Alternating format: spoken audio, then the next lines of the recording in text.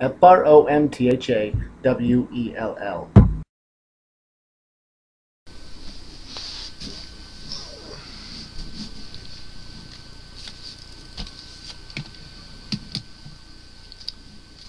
Hi, Up. Up is got a 98% rating on RottenTomatoes.com, as it should, because of the fact that I can imagine Up being a hard sell, because that's what it was to me when I saw it. It's like, see the previews, like a guy with a house that floats because of balloons. I'm like, how far are they gonna go with this story? That's like a short, maybe a short little one of their little shorts that they do. Pixar does all the little animated shorts. They could be a short film, yeah.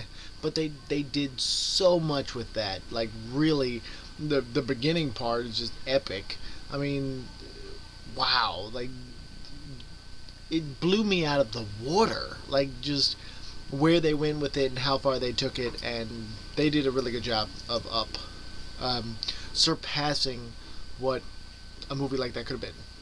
So, if you've seen Up, if you have any thoughts on it, or if you think that that's like the best Pixar movie ever made, which I personally don't, I think Finding Nemo is, or whatever in the world, put it in the comments below, and I'll comment back with you and tell me what you think. Thanks for watching this. I do 5 videos a week, Monday through Friday.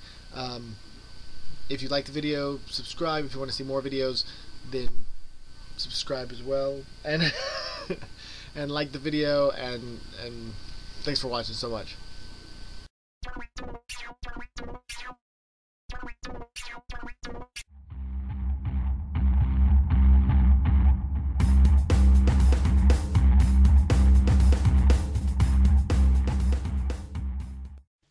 From below.